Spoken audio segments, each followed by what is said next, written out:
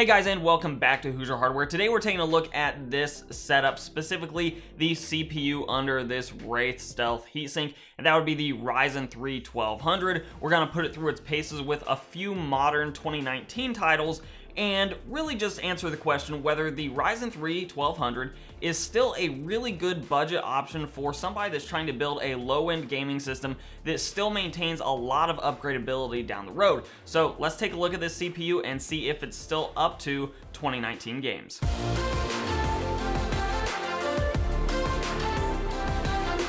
Now, before we actually jump into the testing of this CPU, I want to make mention of this platform because this Ryzen 3 1200 is currently sitting on a B350 motherboard from MSI. This is their Gaming Plus motherboard, and it does have compatibility with Ryzen 3000 series CPUs, and most B350 boards that I've seen out there do have that support, though that's definitely one of those things you want to check up on before you purchase a motherboard, and that is something that you're going to want to have on your motherboard for a Ryzen first gen product, and that's mostly just because it gives you a fantastic upgrade path moving forward that isn't necessarily available on all B350 motherboards. It's really dependent on whether the manufacturer has pushed out a BIOS update to support those Ryzen 3000 series chips. Now, I do believe that most B350 motherboards do support Ryzen 3000, but like I said, definitely check up on that. This one in particular does, and I was able to snag the 1200, the motherboard, and 8GB of DDR4 RAM running at just 2133 MHz, so very basic RAM, but I snagged the whole platform for $100 flat. Now, for the testing here, I'm not actually using that RAM that I purchased with this whole setup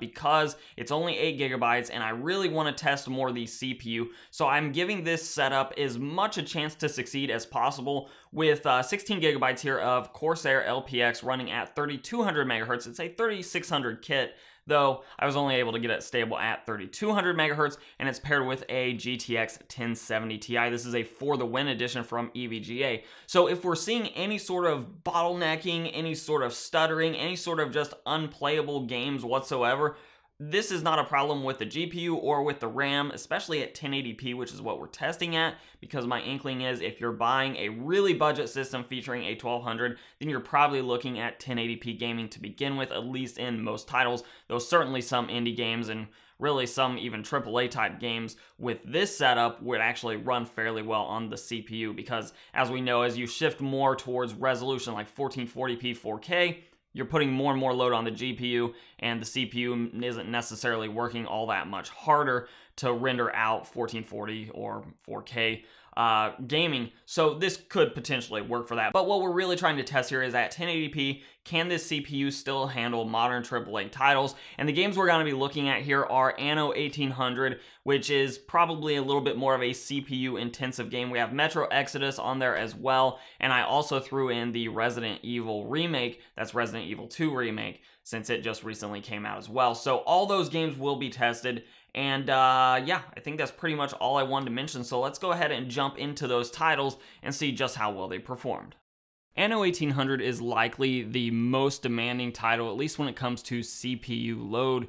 Of the three titles that I did test, we saw an average FPS here of 62 with a 1% low of 36 and a 0.1% low of 25.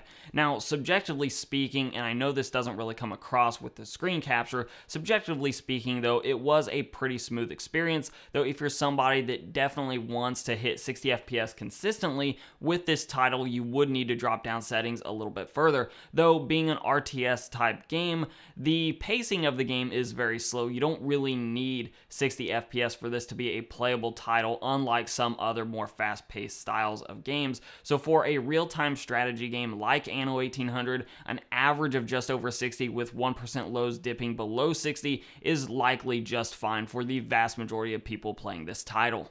Now, the Resident Evil 2 remake is in a similar vein as Anno 1800 in that it's not an overly fast-paced game. It is a little bit quicker paced than Anno is, but in this case we saw an average of 93 FPS, a 1% low of 54, and a 0.1% low of 31. Now, those drops below 60 FPS were not particularly noticeable, as they didn't really happen very frequently whatsoever, as you can kind of see in the real-time frame counter in the top left of the screen there. The experience was very solid in this particular title at 1080p, so once again with this title, the Ryzen 1200 gets an easy pass on this particular game. Now, of all the titles I tested today, I was most interested in Metro Exodus because it is the fastest paced title that we looked at of these 3 games.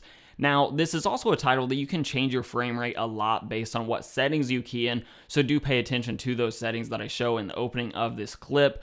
But all things told here, we saw an average FPS on mostly high settings of 106 with a 1% low still above 60 at 67 and a 0.1% low of 53. Now in this opening level in the subway here, I saw virtually no existence of any stuttering whatsoever. In fact, I can't think of a single instance here where it did stutter, which would contribute to those higher 0.1% and 1% low numbers, hovering right there around 60, a little bit north of that if you're talking about 1% low. But I was overall extremely pleased with the result of the Ryzen 1200 here, because this was a game that requires you to maintain a higher frame rate for it to be truly enjoyable, and that's exactly what we got out of the Ryzen 1200 here. So this, the third game I tested here, is yet another pass. So all 3 of these games are extremely playable on the Ryzen 1200 here in late 2019.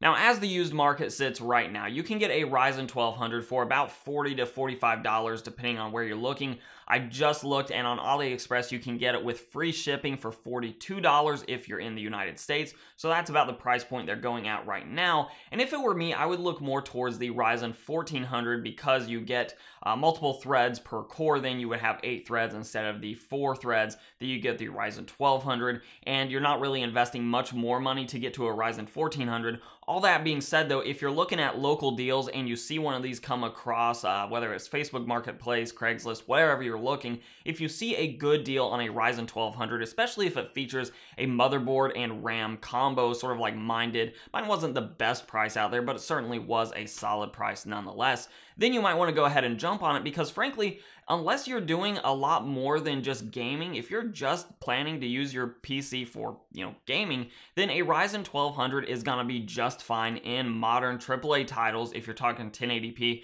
and in all reality, probably 1440p and even some 4K games would run just fine on a Ryzen 1200. Now, if you're parting your system together and you buy the 1200 separately from the RAM, then you will probably want to go ahead and buy a little bit faster RAM than the base level 2133 megahertz that came with my 1200. Pair it with something like 3000 megahertz, 3200 megahertz. It seems like those speeds are still in a really nice price point, whereas if you go much higher than that, you start to pay a premium for that extra speed. And Ryzen CPUs, especially these first and second generation Ryzen CPUs, really do like faster RAM. So it's definitely worth sort of keeping in mind if you're putting together a first or a second gen Ryzen PC on the used market. But it is absolutely still a solid gaming chip to be using, and the great thing about going with first or second gen Ryzen instead of some of these older Intel based systems like the 3000 or 2000 series of Intel CPUs is that the current Ryzen B350, first gen, second gen, B450 even, those platforms have a great upgrade path. I could just drop in upgrade a Ryzen 3600 down the road if I really wanted to and move from 4 cores, 4 threads to 6 cores and 12 threads. The VRMs on this motherboard will be absolutely fine for handling that, and you would get a massive increase on your CPU performance. And of course, we know that there was a massive uplift between first and third generation Ryzen chips on the IPC as well. So you're just getting a massive upgrade path there if you go with something like a first or second gen Ryzen chip instead of going with an older Intel based system, because AMD has done such a fantastic job maintaining forwards compatibility with these older motherboards where you can get a B350 motherboard and pair it with third gen Ryzen. Now sure, you won't get PCI Gen 4, but you still get the majority of your money back out of it in regards to getting that CPU performance. So I'm rambling now. I'm going to just sort of cut that off there. The Ryzen 3 1200 is still a really solid gaming chip in late 2019. I do want to hear from you guys, especially for those of you that are still rocking that first gen Ryzen stuff, whether it's a Ryzen 3, Ryzen 5, or Ryzen 7 chip, or really even a Threadripper first gen chip. Let me know how your PC is still performing in modern games, like games that have been released in the last year or so. Let me know your thoughts on this Ryzen 3 1200 setup as well. Let me know everything down below in those comments. And of course, if you like this video and you want to see more like it, like seeing more from this Ryzen 1200, which you actually will be seeing in the somewhat near future, give this video a like, share, subscribe, and comment. All those things are very helpful to the channel. You can follow me both on Instagram and on Twitter at Hoosier Hardware. And as always, I'll let YouTube queue up a couple more videos from my channel for you to watch. I'm Shane with Hoosier Hardware, and I'll see you guys in the next video.